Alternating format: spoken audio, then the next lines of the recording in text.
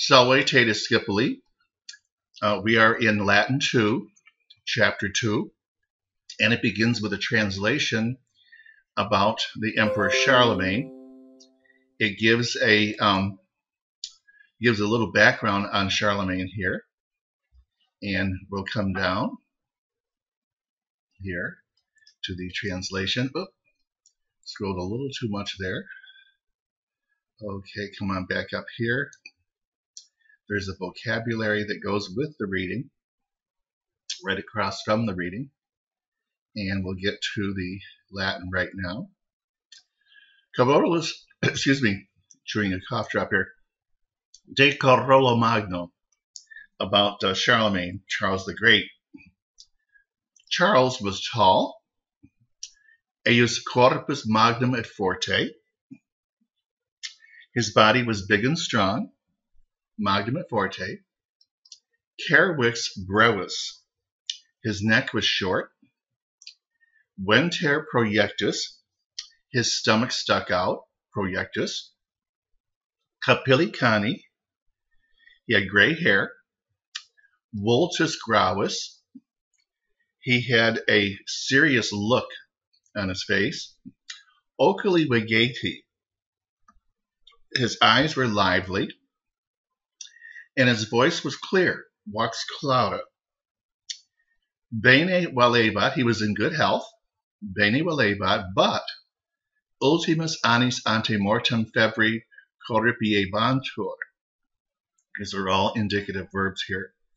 But in the last years, his last years, ultimus annis, before his death, ante mortem, he was seized by a fever, a febri. Medicos tamen odio habebat, however, he had a dislike for doctors, medicos, who would not permit him to eat roasted meat, carnes asas, roasted meat, but only boiled, only tantum elixas. Therefore, eorum consilia numquam petebat. Therefore, he never sought their advice, their consilia.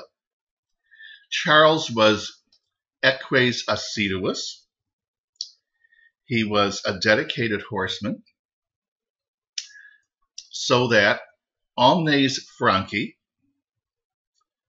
or as all Frenchmen, and he was a hunter. Okay, he enjoyed, down here, he was delighted, he was really delighted by the vapors of the waters. Naturally, in hot water springs here, naturaliter calentium, in which he swam, natabat, with joy. Okay, he had built a royal, where are we down here? He had built, Aetifica vera, pluperfect here. He had built a royal palace in Aachen, right here. Let's see where we can find this. I'm losing my place here. Okay, he had built a royal palace, Aquis Grani, in Aachen, and he lived there up to the end of his life. Habitabat, he lived there, ibi, ad finam vitae, to the end of his life. Non solum filios, here. He used to invite not only his sons, but also his friends and bodyguards. So he used to invite, in vitabat, not only his sons, but also his friends and his guards of the body, if you like, corporis custodes. Let's come down here just a little bit here. Veniatis omnes et mecum natatis, he says here. May you all come and swim with me. May you come, veniatis as subjunctive, all of you, and may you swim with me, subjunctive here. See the E? That makes it present subjunctive. Interdum. Sometimes 100 people were swimming together with him.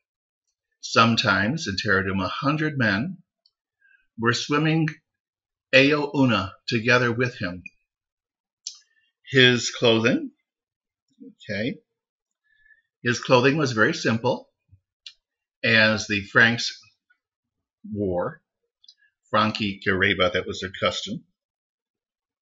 He was always armed with a sword, right here. Gladio is the sword. He was always armed. That is, he had it around his waist. Okay. He was always armed with a sword, the hilt of which was made of gold or silver. Right here, the hilt, capulus, is the top of the sword, of which, cuius, was made, factus, erat, of auro, gold, or of silver, argento. He did not like wine, okay, and he did not tolerate drunk people. So, non amabat, he did not like wine, nor did he tolerabat, homines ebrios, drunk men.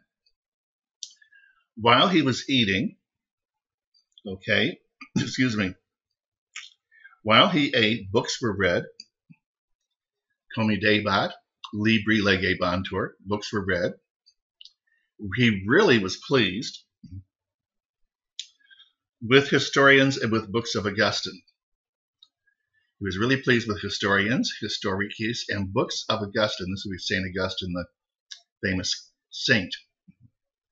Afternoon, post meridium, he was accustomed to go to bed, and during the night, noctu, his sleep was also often interrupted. In the morning, when he was putting on his clothes, cum vestimenta induebat, he used to receive people, okay, not only friends, non solum amicus, sed etiam si erant lites, but also if there were disputes, litigation, about which he had to decide. De quibus decernere to decide, de beba, about which he needed to decide. Okay, and that is our translation. Let's move along in this chapter. There's your vocabulary. Okay, right there. Just slide that a little bit here. And these are all the words you need to translate. Here's your comprehension questions, which you can answer because we just translated this. There's some pictures. Okay, and here's language fact. This introduces new grammar. Second, third, fourth conjugations and io verbs of the third conjugation. Present active and passive subjunctive. So this is doing for the rest of the verbs what chapter 1 did for the first conjugation. It gave you the active and passive of the first, and now we have the second, third, fourth, and io. Io verbs, of course, are third that think they're fourth. And here they give examples of that. They give the present subjunctive, first person active, present subjunctive, first person passive. Okay, and you can find these book pages right in the modules. And here's charts. Here's mnemonics here. He fears a giant liar. And I say Clem steams clams in Miami. That's mine. But it gives the stem changes here. Second declension, second conjugation has an EA. And here's the passive and active of the second. Here's the third, has an A. And the third conjugation passive, right here, follow my cursor. Fourth conjugation has an IA. And the present active and passive, subjunctive.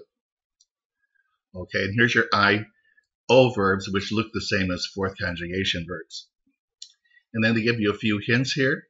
And remember, don't be shy about emailing me about what you don't understand here.